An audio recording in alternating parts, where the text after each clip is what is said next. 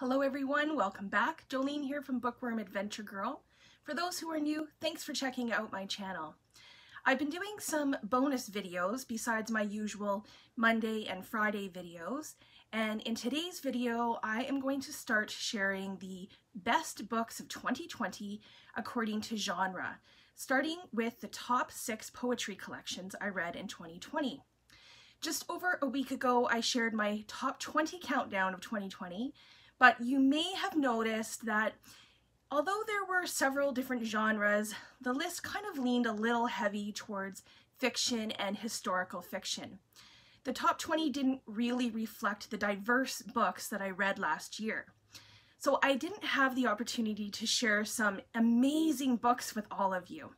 But I really want to let you know about some of these incredible books. So I'm going to do a series of videos and go through 10 genres, giving you the top books of 2020 in that genre.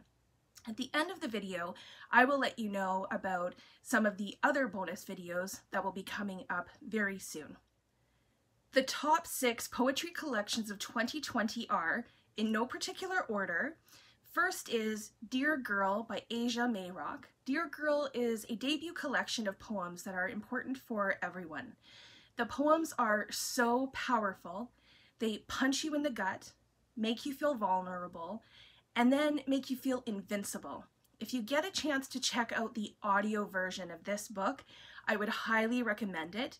The audio is Aija performing her poetry in spoken word, and she puts so much emotion into her words, it makes the experience even more intense.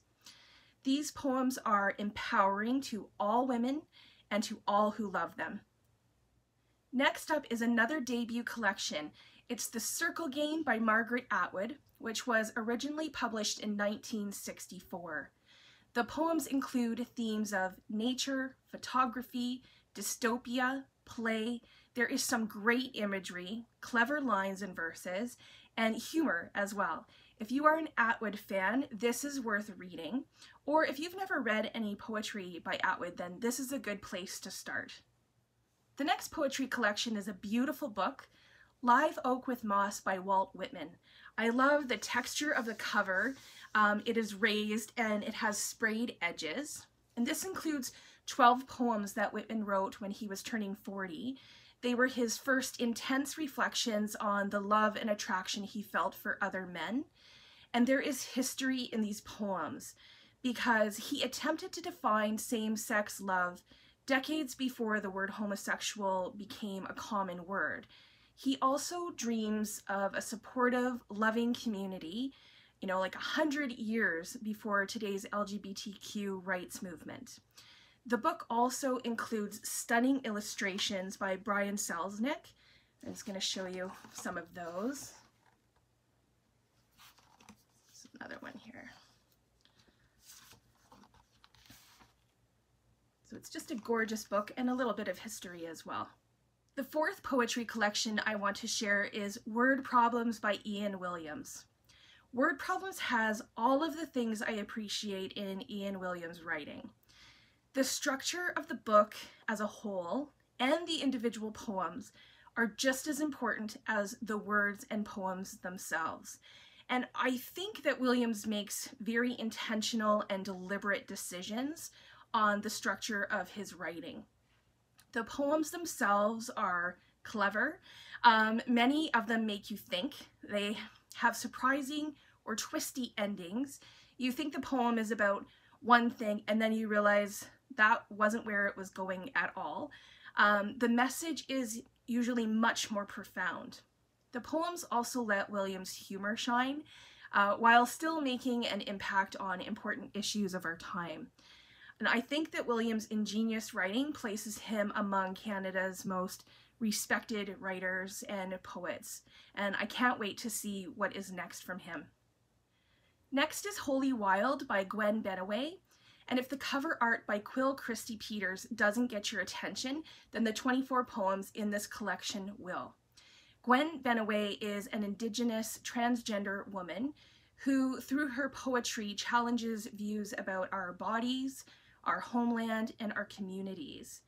And these poems are powerful and have themes of abuse, violence, love, sex, and identity. Some of the prose are very dark and intimate, and others are so bright you are blinded by the honesty. Benaway has a real talent for writing emotion. I don't think I've ever had my heart ripped out in this way while reading poetry before. I think she's a gifted writer with a strong voice to pay attention to. As some of you already know, I like to give new writers an opportunity, and that was the case with the last poetry collection I want to talk about.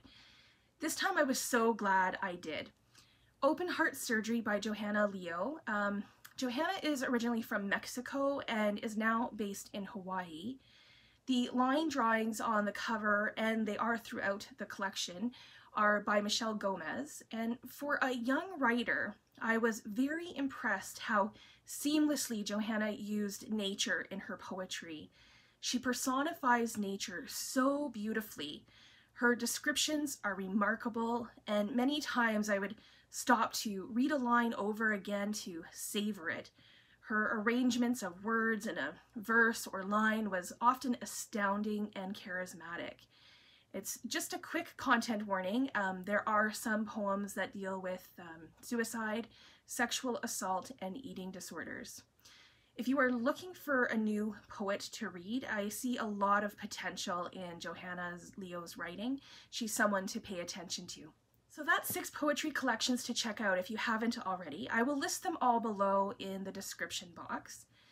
Coming up, I will have videos on the top short stories, top classics, and top nonfiction of 2020. I will also do a couple of lockdown and literature as we are still making our way through this pandemic.